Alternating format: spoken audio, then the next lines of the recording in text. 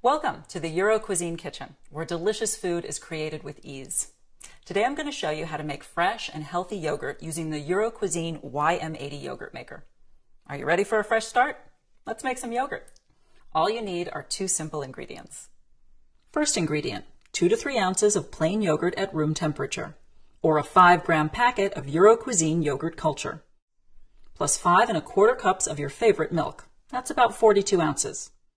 You can use any type of milk, whole, skim, or low fat, pasteurized or raw. You can also use almond milk, soy milk, or even goat's milk. Prepare an ice bath in your kitchen sink. No more than a few inches of cold water and ice cubes. Remove the white caps from the 7 glass jars in your Euro Cuisine yogurt maker. We won't need them until the yogurt is cooked. Pour your milk into a saucepan. Heat the milk. Whisk frequently to avoid charring. When the milk starts to bubble or reaches 180 degrees Fahrenheit, it's ready. Place the saucepan into the ice bath and cool it to 100 degrees Fahrenheit. That's about the same temperature one would feel comfortable feeding this milk to a baby. Remove 1 cup of the milk from the saucepan and pour the rest in a pitcher. Stir in the yogurt or yogurt culture with the 1 cup of the warm milk. Today I'm using all-natural plain yogurt as my starter. Now, it might seem strange that you need to buy yogurt to make yogurt, but what we're doing is we're introducing good probiotic bacteria to the milk. These bacteria thrive in heat, and that's exactly what your yogurt maker is going to provide. Now, all you do is you take the mixture, you pour it in with the warm milk in your pitcher, and then simply give it a stir. Pour the final mixture into the 7 glass jars in equal amounts. Place the open jars into the Euro Cuisine YM80 yogurt maker. Remember, we're saving the individual white jar lids for later. Place the clear cover over the maker. Check the handy time reminder printed on the side of the machine. I want to cook this batch for 8 hours, so I'm going to align my indicator on the clear lid with the time I expect it to be finished. This will remind me what time I should turn it off. It's 1 p.m., so I'm going to add 8 hours and align my indicator with the number 9. Plug in your yogurt maker and turn on the machine to begin cooking your batch. It's that easy. 8 hours later, simply turn off the unit, remove the clear lid, and twist the white lids onto each glass jar.